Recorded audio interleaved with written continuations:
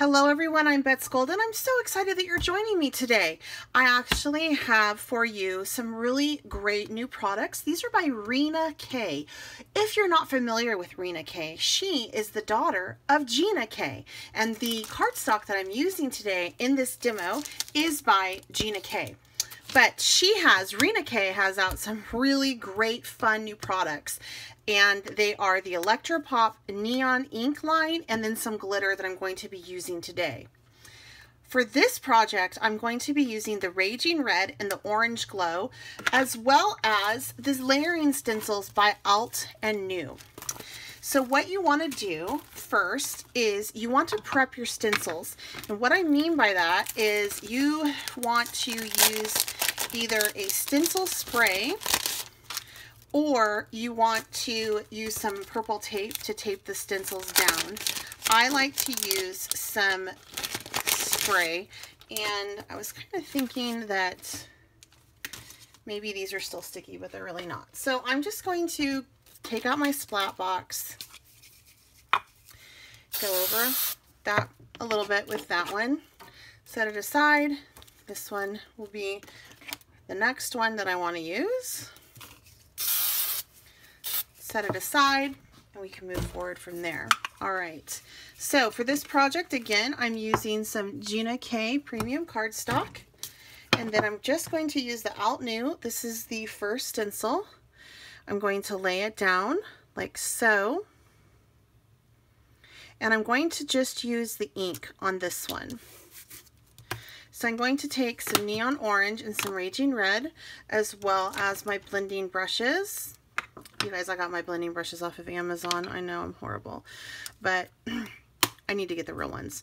So the first thing I want to do is I actually want to kind of make my flowers red. So I'm going to go in with the raging red, and I'm just going to start to layer out that color into the flowers. And then we're going to go through with the orange glow and fill in the rest of it. And the more color you add, the more intense your color is going to be. I just love this ink. I'm all about vibrant and bright and colorful, and Rena just hit it out of the park with this. Really, really beautiful. Okay, so now I'm going to go in with my orange glow, and I'm just going to hit those spots. And I'm just going to blend it through as well into some of that beautiful red.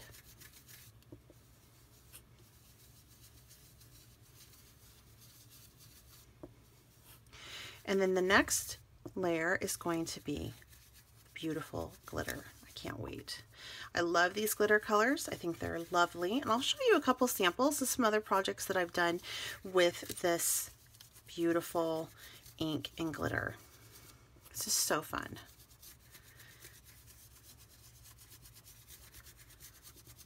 There we go. Okay, I think I like that. So from here, I'm just going to take this off, and my first layer is totally done. Look how pretty that is. I mean, you could totally just leave that alone and be happy with it, right? All right, so I'm going to grab my other stencil, and I'm just going to place it on top of this, but I want to wipe up my craft mat real briefly, just because I have some ink down, and I don't necessarily want it to transfer into my glitter. So there we go. All right, so for this,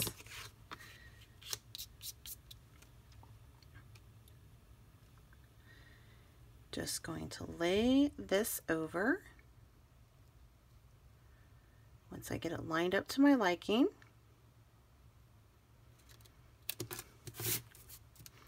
There we go. And now I'm going to take some green glitter.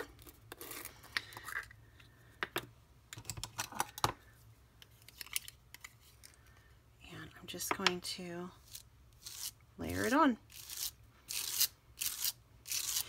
For the glitter, I like to utilize stencils that are not totally fine detailed. Like this is pretty fine, but I like to utilize a stencil that has a little bit, it's not totally fine lined, because depending on how big your glitter chunk is can determine on how well it lays. But this is a nice stencil for this, I think.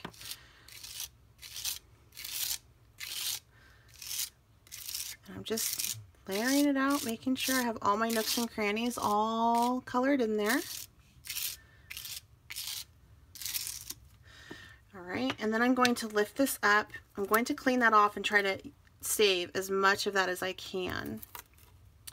And then look at how beautiful that is. Isn't that lovely?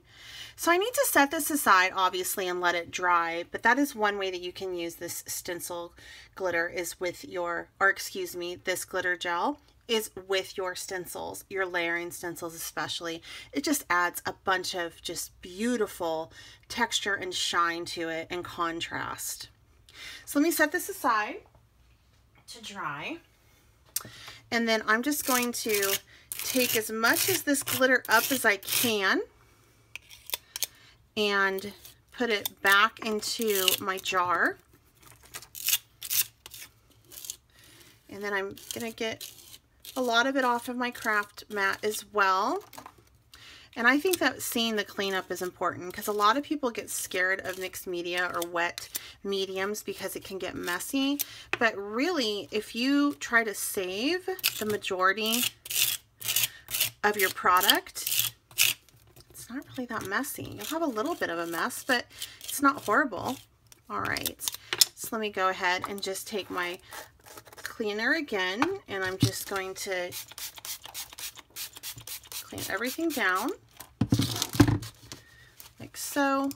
And then I'm going to show you the samples of what I created.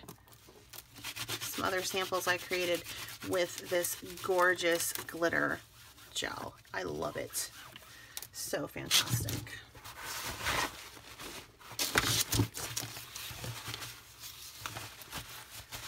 And you do want to make sure that you get your